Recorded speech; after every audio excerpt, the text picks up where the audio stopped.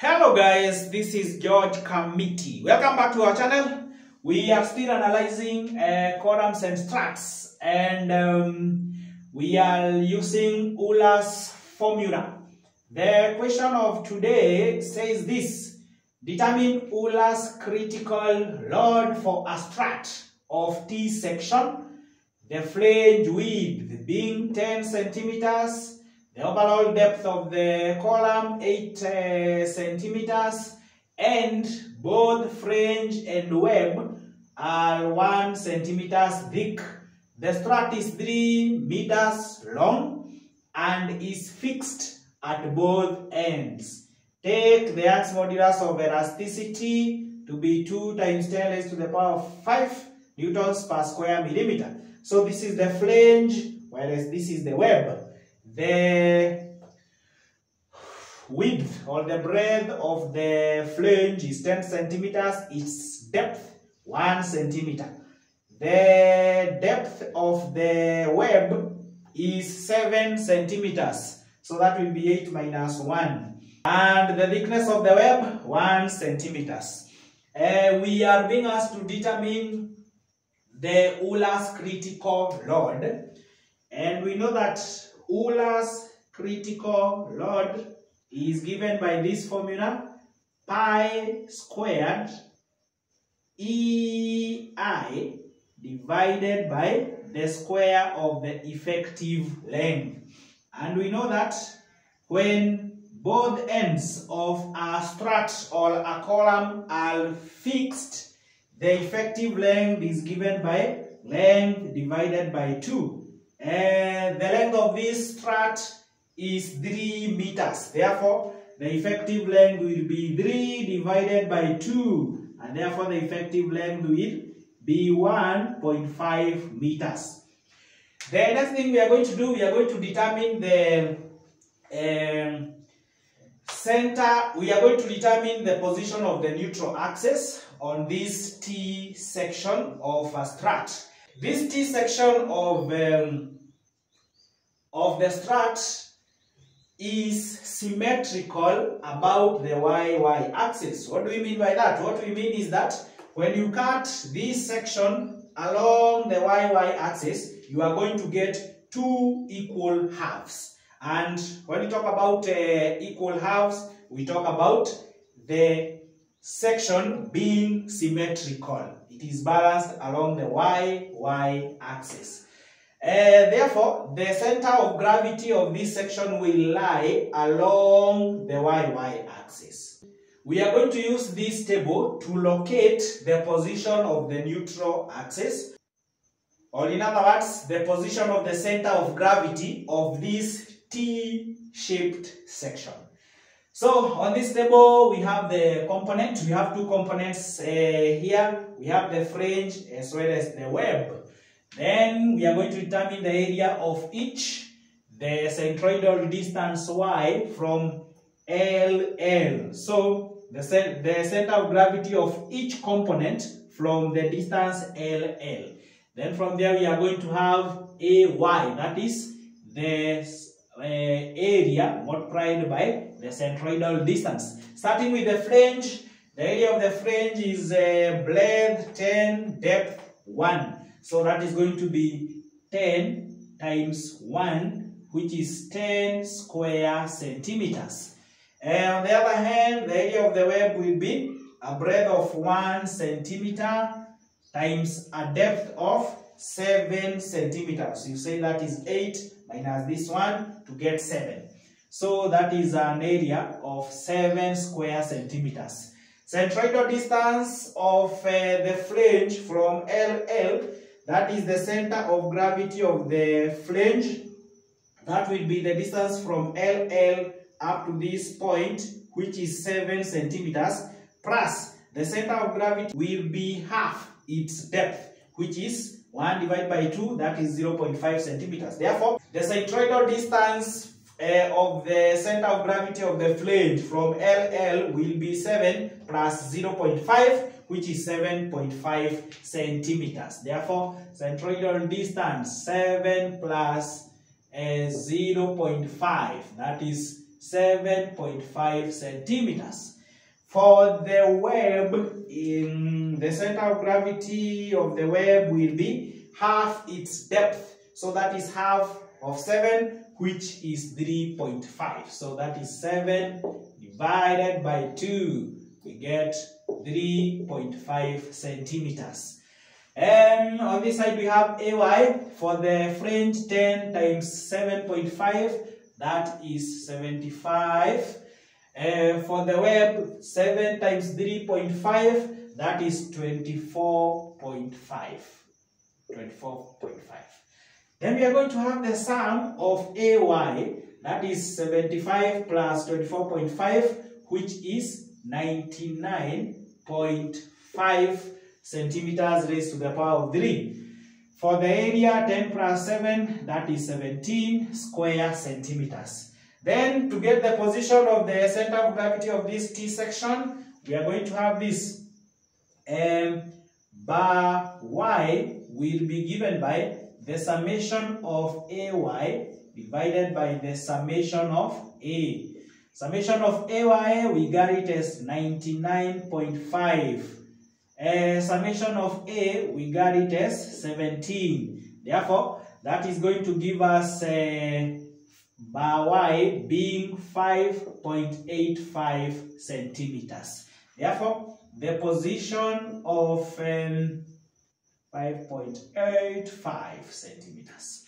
Therefore, the position of the center of gravity of this I section will be 5.85 centimeters. If this is 3.5, let's approximate it at this point. So this is the center of gravity of this T-shaped section of a strut, and that is the position of the neutral axis. The neutral axis will pass along that section.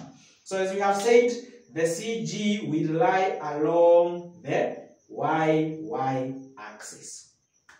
So this distance from LL is 50, that is 5.85 centimeters. Very good. From there, we are going to determine the moment of inertia about both the XX axis as well as the YY axis, and we are going to use the least moment of inertia between the two moments of inertia. Very good. So let's begin with determining the moment of inertia about the XX axis. In this case, we have two sections. We have the flange. And we have the web. So the moment of inertia will be moment of inertia of the flange plus that one of the web. Beginning with the moment of inertia of the flange, this is going to be given by BD cubed divided by 12 plus the area of the flange into y minus bar y squared. So this y minus bar y will be the distance from the neutral axis to the center of gravity of the flange. The center of gravity of the flange. So this is the section we are talking about. And it will be given by y, distance from LL to center of gravity of the flange, 7.5 minus bar y. That is the position of the neutral axis. Therefore, the moment of inertia of the flange will be given by the breadth is 10 centimeters, the depth 1 centimeters, divide this by 12, plus the area of the flange 10 centimeters, y is 7.5, and bar y is 5.85. 5.85, we square that. So we are going to have 10 times 1 raised to the power of 3 divided by 12. That will be 0.833 plus 10 times 7.5 minus 5.85. That is 1.65. 1.65 then squared. So this is going to be 0.833 plus 1.65 squared, that is 2.7225. And we are going to have 0.833 plus 27.225. And this will give us the moment of inertia of the flange about the x-axis to be 28.058 centimeters raised to the power of 4. Good. From there we go to the moment of inertia of the web about the x-axis. So the moment of inertia of the web about the x-axis will be given by BD cubed divided by 12 plus the area of the web into bar y minus y squared. So bar y minus y is the distance from the neutral axis to the center of gravity of the web. So this section here, that's what we are talking about.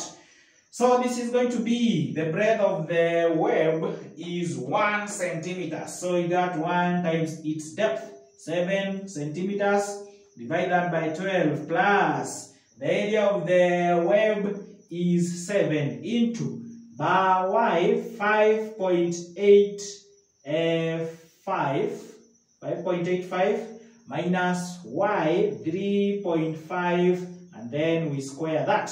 So that is going to be 5.5 minus 3.5. I mean 5.85 minus 3.5 to get that section. So 7 cubed divided by 12, that is 28.58 plus 7 times 5.85 minus 3.5, that is 2.35. So here we got 2.35, and then we are going to square it. So 2.35 squared, that is 5.5225. So we are going to have 28.58 plus 7 times 5.5225, that happens to be 38.6575.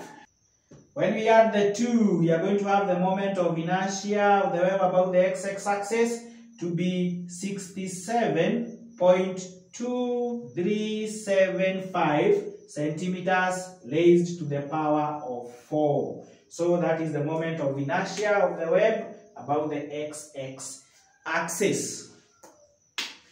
Therefore, the total moment of inertia about the x-axis be given by moment of inertia of the flange about the x-axis, that is 28.058 plus that one of the web about the x-axis 67.2375.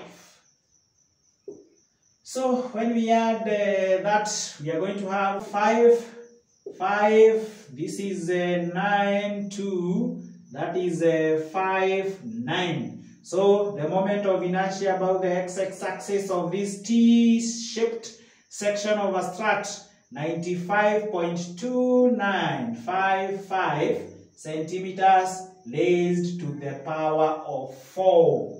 Raised to the power of 4. Very good. Then from there we determine the moment of inertia about the y-y axis, and this will be given by moment of inertia about the y-y axis of the flange plus moment of inertia about the y-y axis of the web.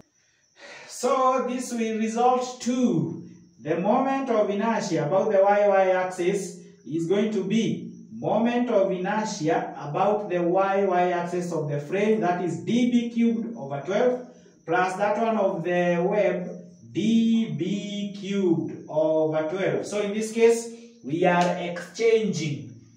This was BB cubed, whereas this about the y-y axis dB cubed.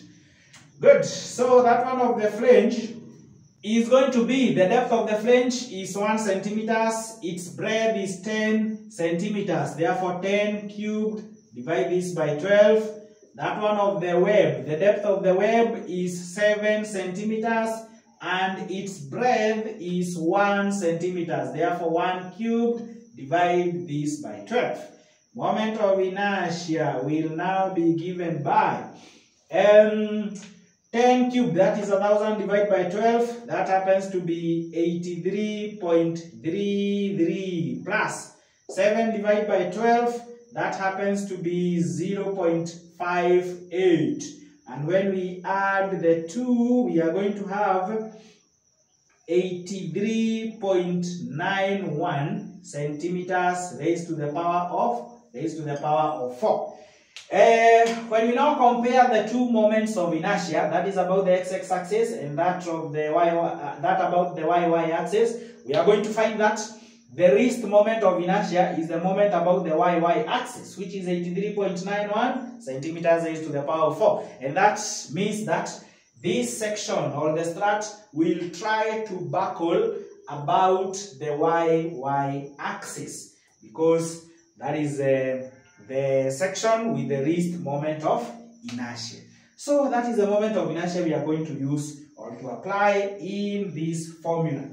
Very good. So the Euler's critical load, that is P Euler, will now be given by pi squared times the Young's modulus of elasticity, 2 times 10 raised to the power of 5, times the least moment of inertia, that is 83.91 centimeters raised to the power of 4. We convert to millimeters raised to the power of 4. 1 centimeter is equivalent to 10 millimeters. When we raise centimeter to the power of 4, we also raise the millimeters to the power of 4, and that is going to be times 10 raised to the power of 4. Then we divide this by the effective length, the square of the effective length. Effective length is 1.5 meters, convert to millimeters, that will be 1500 millimeters. We square that.